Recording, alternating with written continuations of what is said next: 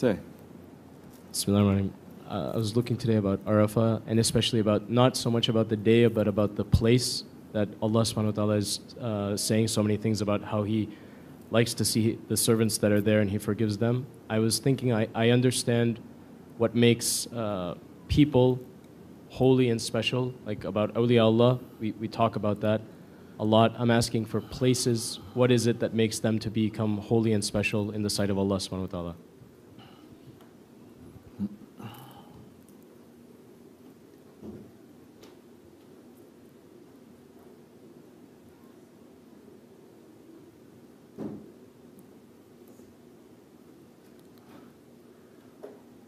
Allah has chosen those places. So it must be some secret that is there. Allah has chosen those places not because of those places also, but again because of Hazrat Insan that is there. The Arafah is a holy place from the time of Hazrat Adam alayhi salam. That was when he met our mother, Hazrat Hawa. Why is Kaaba Sharif? It is holy. That's not the original Kaaba that we have. The original Kaaba is not there anymore.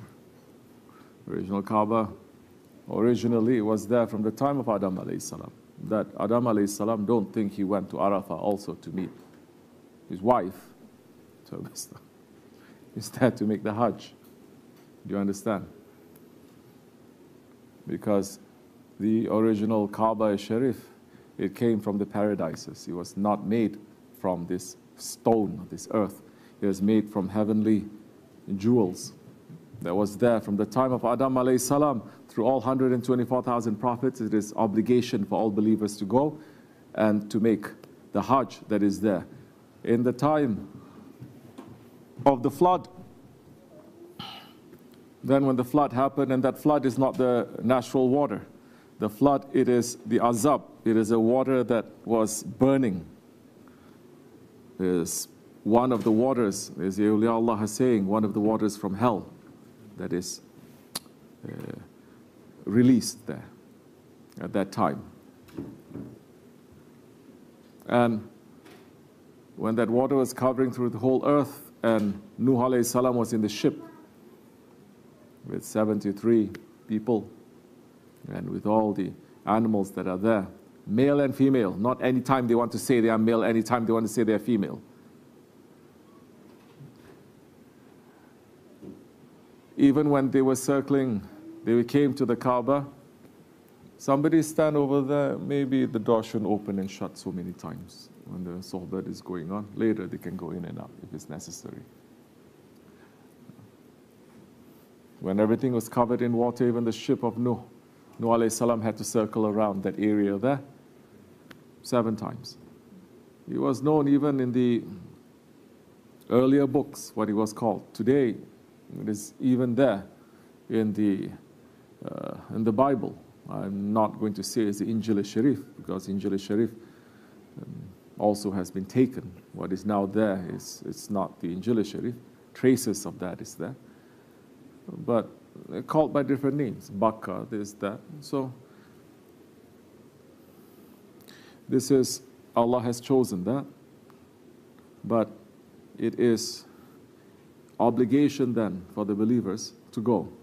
And obligation now for holy ones to go there and to continue to bless the place. So, inshallah, one day we will go there.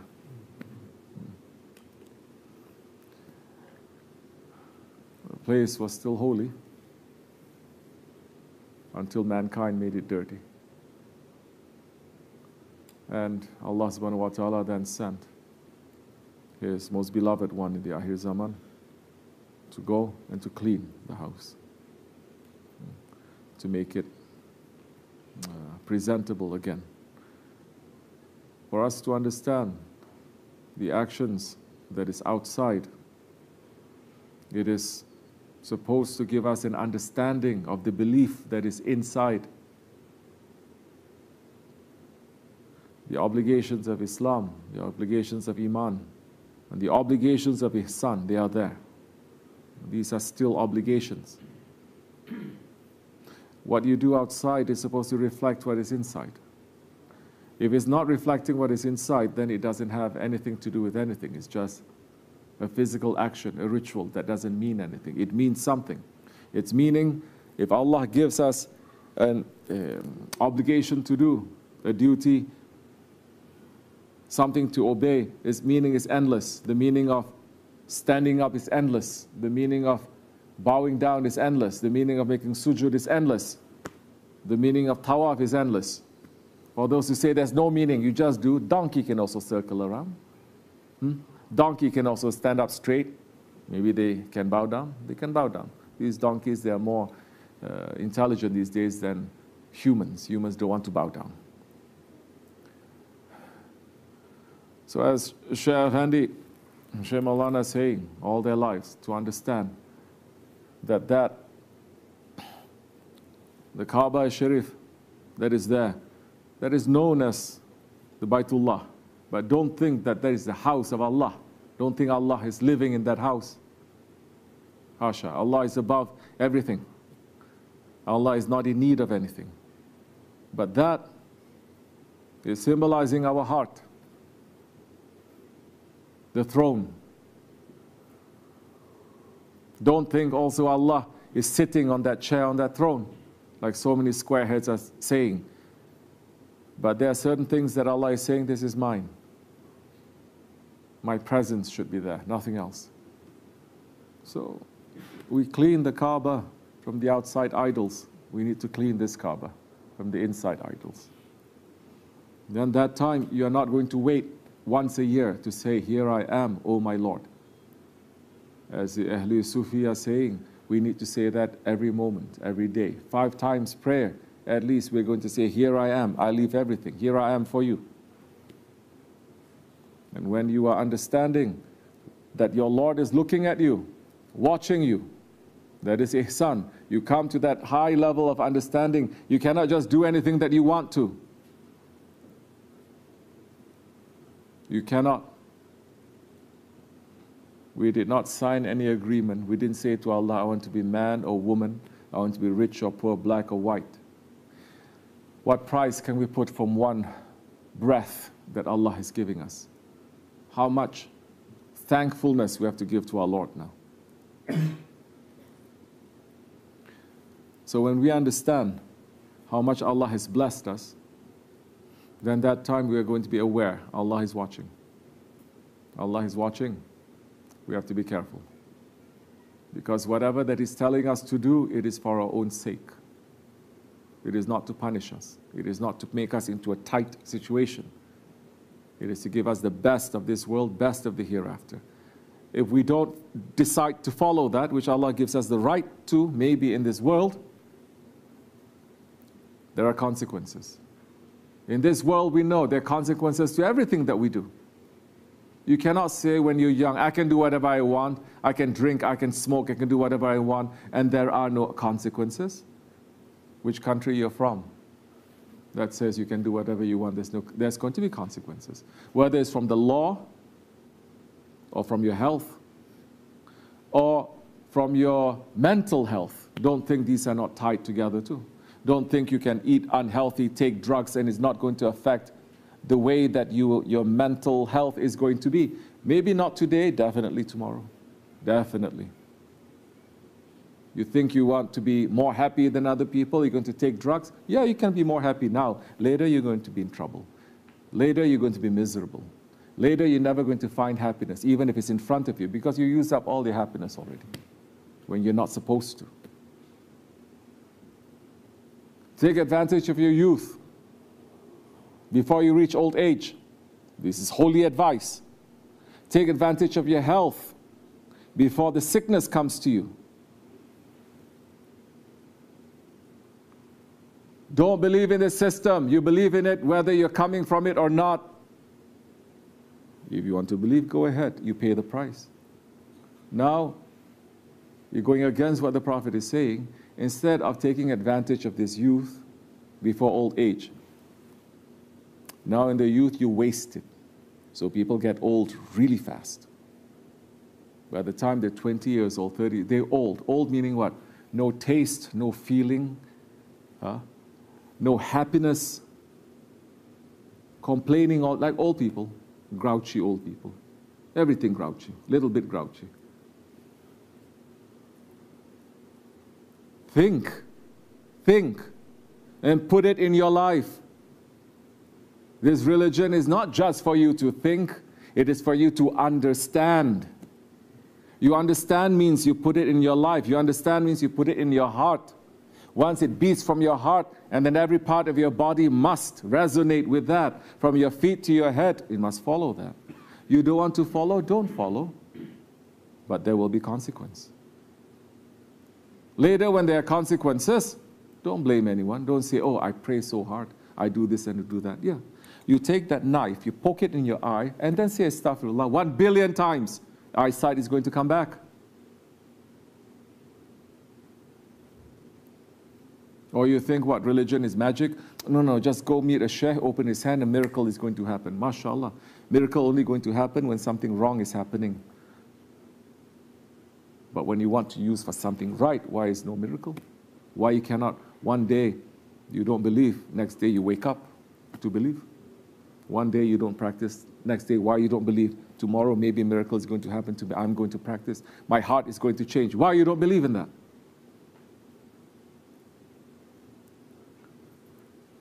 Death is real. It's very real. It's not real to us. We are very removed from it. Nothing in this country especially, whatever we do every day is connected to it. If it's not connected, then we're going to learn it in a very hard way. We see it in the news all the time, but we are disconnected because our heart is dead towards it. Why the heart becomes dead? How the heart becomes dead? How the heart that is in the middle of a zikr becomes dead? How? How can a heart become dead? One of the ways that the heart becomes dead is when you laugh too much. Simple. Who said this? Who said this? Holy Prophet ﷺ said this. It says, don't laugh too much. Because too much laughter kills the heart. What happens when your heart is killed? What happens? No taste, no sympathy, no empathy, no feeling. And then you're going to do things just to have a feeling. The curse is on our young now. It's not the elderly ones, the young. They even would self-mutilate just to have a feeling.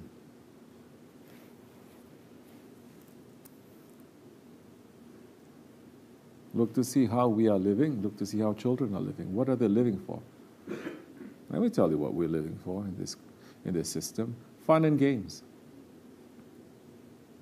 You're raising your children to have their lives filled with fun and games, not responsibility. Responsibility is not saying you have to be responsible, you have to be responsible, you have to believe. No, it's not. It's not talking, it's not lecturing. You understand? You have to live it, you have to do it. Up to a certain age, they don't even question you. Whatever you do, they do. They see you're doing, they will do it. Not what you say so much. What you say after a while, they forget. They don't believe. They will rebel. But if you do, and they follow, and they start following, difficult for them to rebel against that because it's in the system already. To do.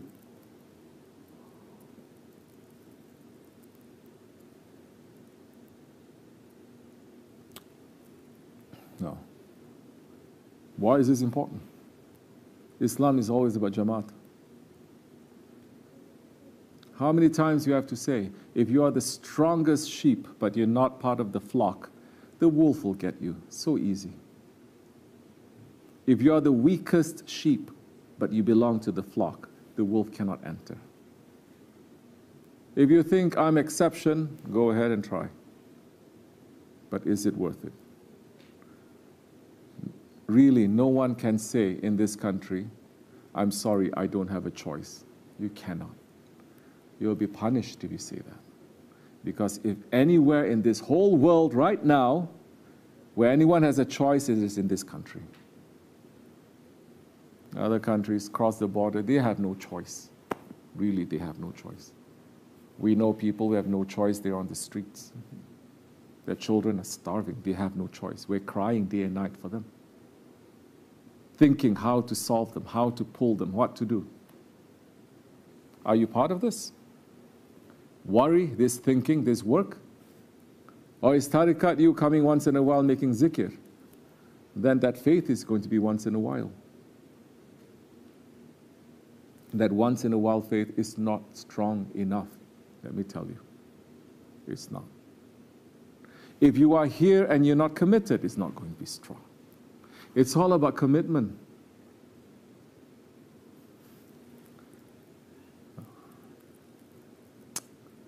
What's so special about here? You're asking about holy places. This place became holy because of Shaykh Effendi.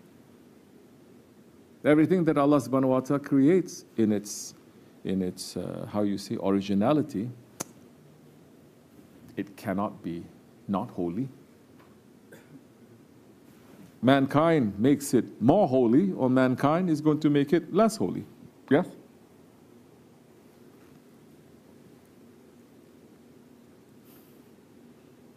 Shaykh Effendi founded this place by permission and by order from the Holy Prophet ﷺ, let's say 11, 12 years ago. What is it for? It is for us, it's for our children. Are we using it for us? Ask yourselves, are we using it for our children? What does it mean, using it for us or our children? What do we have to do? This question we've talked about in 1,000 different ways in these 10 years. You cannot say, I don't know. None of you can say that. Now the onus is on you. Responsibility is on you now. That much you put in, that much you're going to get. You don't put nothing. What are we supposed to do? We're here to give.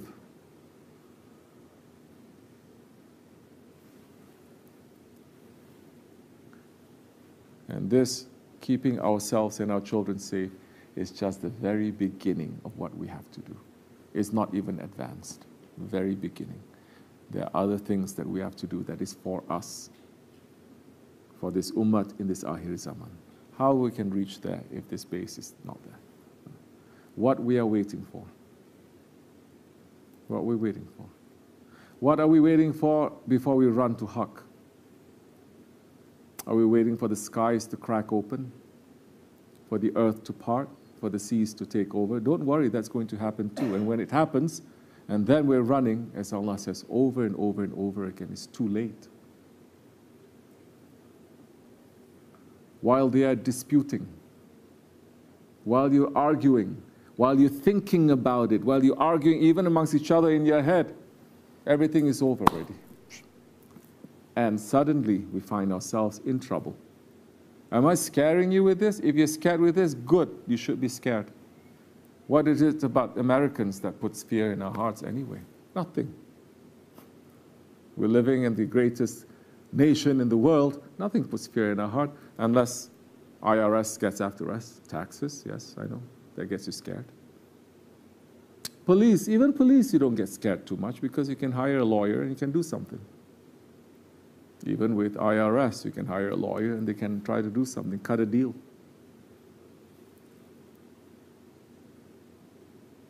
So there's a lot of confidence in this country that we don't fear Allah. If you don't fear Allah, at least fear a little bit what Shaitan and Dajjal can do to us in these days. Fear that. That is a fear. So, this is for you and for me. The days of Hajj, they are here. 11 years pass, and Shaykh Effendi's Urs and the Hajj is coming together. There's a very big meaning to that. There's a very big secret to that. Who is asking? Who wants to know? None. Who is sleeping? Everyone. You're only going to wake up if inconvenience bites you somewhere. But we're here to ask for more knowledge about this, more knowledge about ourselves, more knowledge about our Shaykh, more knowledge about Allah. Yeah.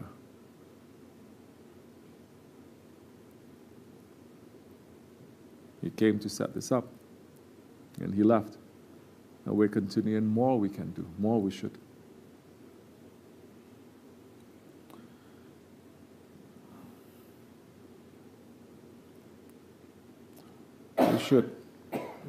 We should make the intention, inshallah. Just as we're cutting the animal tomorrow, just as they had thrown the stones at Jamrat, at Shaitan, we ask that all our wrong characteristics we throw back to Shaitan. That our ego, we sacrifice it for Allah's sake.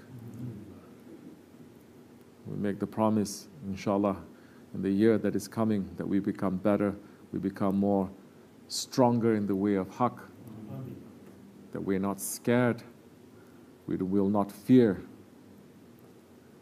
from our own selves to do what is right.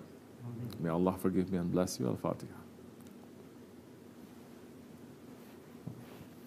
Assalamu alaikum.